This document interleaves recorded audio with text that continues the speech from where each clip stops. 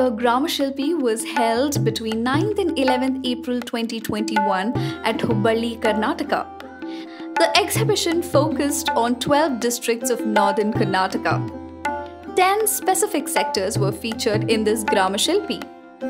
In each sector, 10 stalls were allocated to participants, totaling 120 stalls that showcase the exquisite crafts.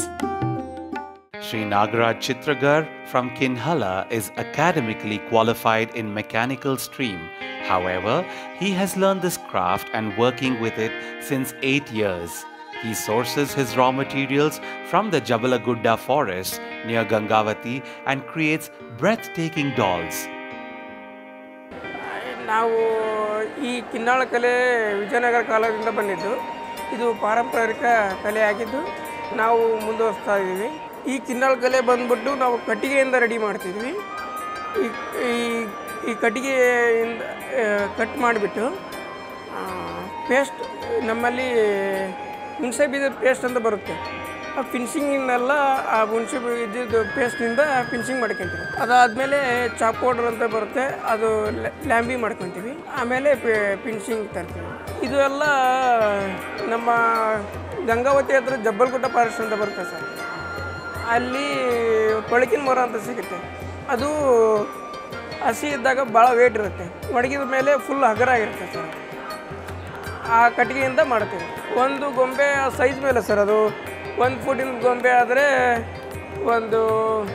ಒಂದು ವಾರ ಆಗುತ್ತೆ. ಕೈಗೆ handmade ಅಲ್ಲ sir. ಇನ್ನೊಂದು ಕಿನ್ನಾಳ ಕಲೆಯಲ್ಲಿ ವಿಶೇಷತೆ ಅಂದರೆ ತವರ ಪೇಂಟಿಂಗ್ ಅಂತ ಬರುತ್ತೆ ಸರ್. ಅದು 100 ವರ್ಷ ಗ್ಯಾರಂಟಿ. ನಾವೇ ಕೊಟ್ಟು ರೆಡಿ ಮಾಡ್ತೀವಿ ಸರ್ ಅದು ಪೇಂಟಿಂಗು.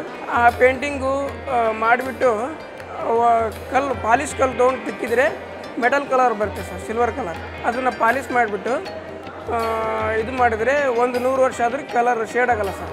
ಈ ಪೇಂಟ್ನ ಗ್ರಾಮ ದೇವತೆಗಳಿಗೆ ಹಾಗೂ ದೊಡ್ಡ ದೊಡ್ಡ ಪ್ರಾಡಕ್ಟ್ಗಳಿಗೆ ಮಾತ್ರ ಯೂಸ್ ಮಾಡ್ತೀವಿ.